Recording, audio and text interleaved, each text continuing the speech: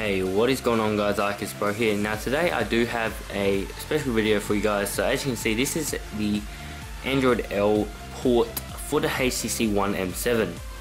Now a port means that it is ported from another device. So this is actually the developer edition for the HTC One M7, and I'm just bringing you guys a video previewing and showing you guys what Android L looks like on a HTC. So as you can see, it all works. It's just a port, so not everything on here is supported.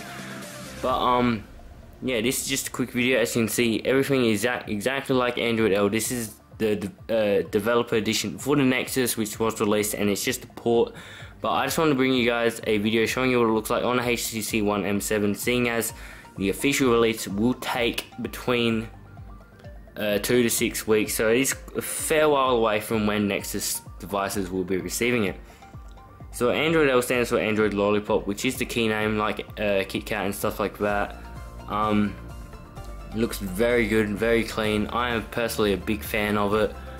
I even like the boot up, but I'm not going to do that, seeing as it is just a developer edition and it is ported, so not everything is supported on here. So if you guys did want a video on this, please hit that like button below and I'll show you guys how you can get this on your device. If you don't want to see a video, you can actually go onto the XGA developer forums and follow a tutorial on there. This is how I got it. So yeah, I hope you guys did enjoy this video.